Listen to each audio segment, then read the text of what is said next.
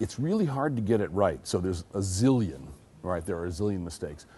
Maybe at the baseline is they don't understand or they don't want to know about the fact that they're doing a huge cultural change. And there's an entire body of knowledge about how you do that. There's John Kotter and his 8-step his 8-step methodology is my favorite and the one that I understand the best. But there are others out there that talk about. Linda Rising has Fearless Change, I think was her book. People talk about how one moves these things through a company, through a culture, through an organization. You can't just write the memo and start next Tuesday. You know, it just doesn't stick. It takes years before you're done. And you're done when no one thinks about it anymore. It's become the norm.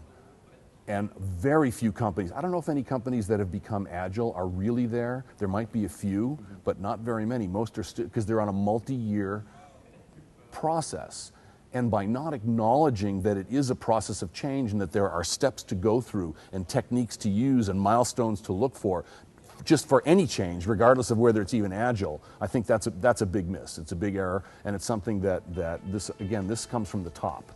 And people at the top often would just like to write a check and hope things will go well. But it takes real leadership and real effort up and down the chain in order to make that happen.